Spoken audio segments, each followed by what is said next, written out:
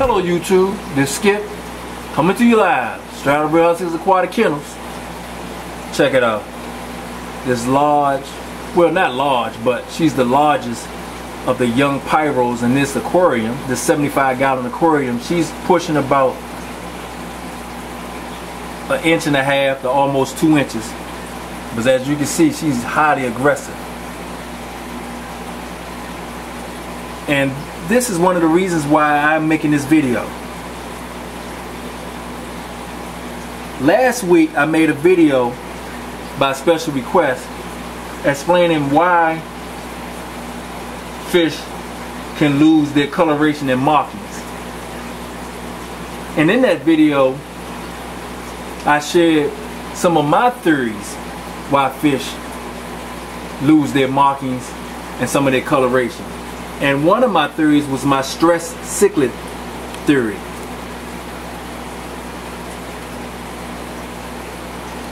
And that's a theory that I had for about,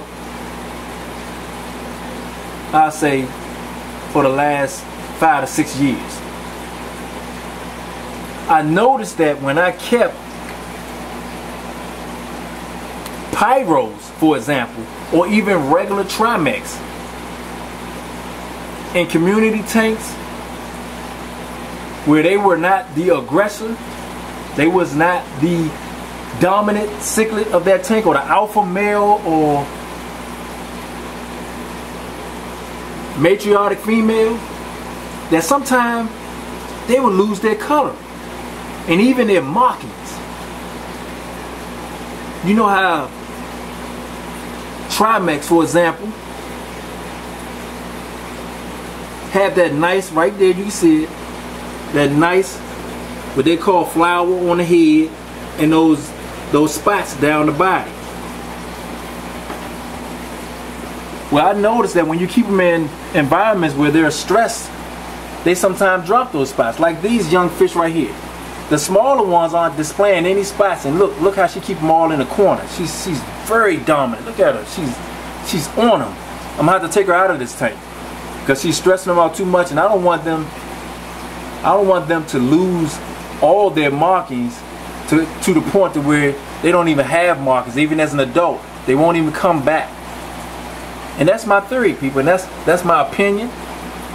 That's something that I have discovered throughout the years of keeping cichlids, and I believe it's to be true. Some of you guys may have noticed that too. So I'm making this video just to elaborate on what I was saying in that particular video, is that you have to be careful with Trimex and fish like Festes.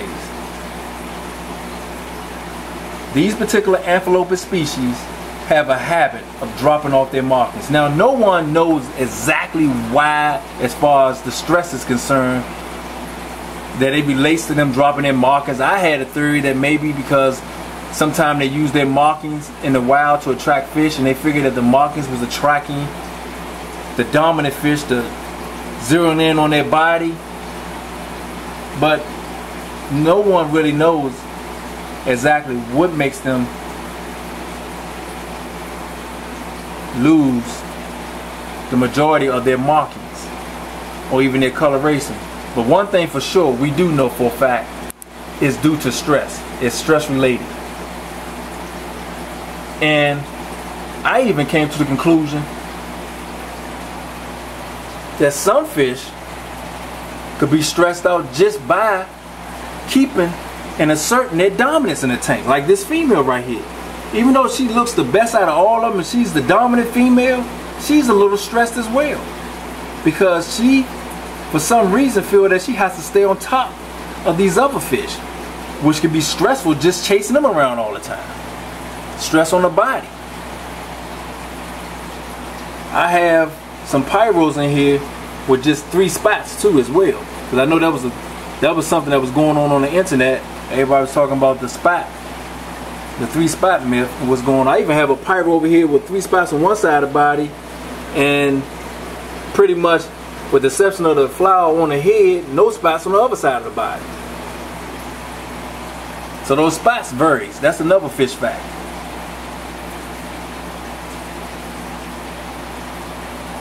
To be honest with you, finding a Trimex or even a Pyro-Trimex or Trimex in the wild with only 3 spots is like trying to find a 4-leaf clover in a batch or a patch full of 3-leaf clovers. It's not impossible, but it's hard to find. It's rare in some cases. Not to say that Trimex don't have 3 spots, because I have at least 4 in here with 3 spots. But it's not common. It's not as common as finding Trimex with more than 3 spots like this female right here, or even Trimex with less than 3 spots. Matter of fact, let's take a look at some clovers, some 3-leaf clovers, and see if we can find some that are 4-leaf.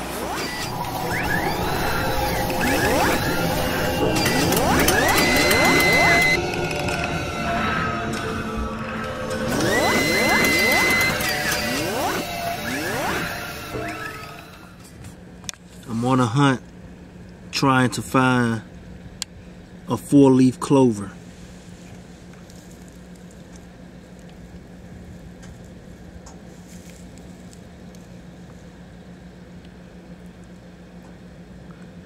They're very rare.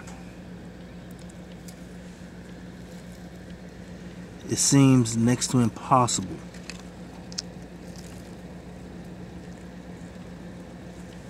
Just like it's very difficult and rare to find just a 3-spot Trimex.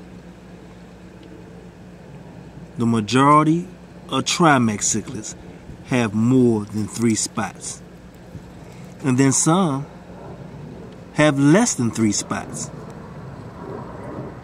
You can find Trimex with less than 3 spots more so than a Trimex with 3 spots, hence the name Trimex cichlids. There's not a 4-leaf clover in sight amongst all these clovers.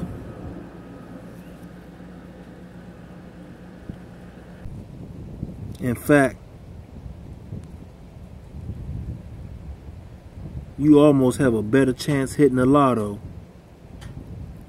than finding 9 out of 10 Trimex with just 3 spots. So you see what I mean, aquatic community?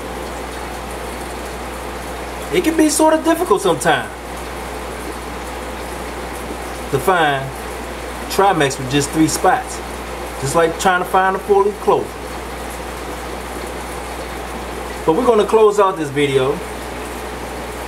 And as you can see, I have these 2 pyros. One male, one female, half brothers over here. Divided. And that's for a reason, people. I do not have to worry about them losing their spots due to my stress theory, my cichlid stress theory. I have another little young pyro over here in this tank by himself, male, very confident. He's sort of aggressive too. He's about half the size of Capone right now, pushing maybe 2 inches. Beautiful. Sometimes he shows the red in his cheeks and the markings. It's ridiculous. But that's my theory. I believe that you shouldn't keep certain cichlids, not all, but certain cichlids in community tanks, because they can very well lose their markings and their coloration. So leave me some comments at the bottom. Let me know your thoughts on it. And also check me out on Facebook. It's Skip Smith. And you can check me out on Twitter, Real Hard Cichlids.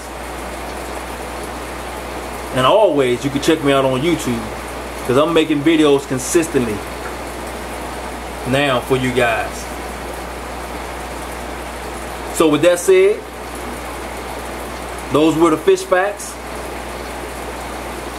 This Skip, you know the saying.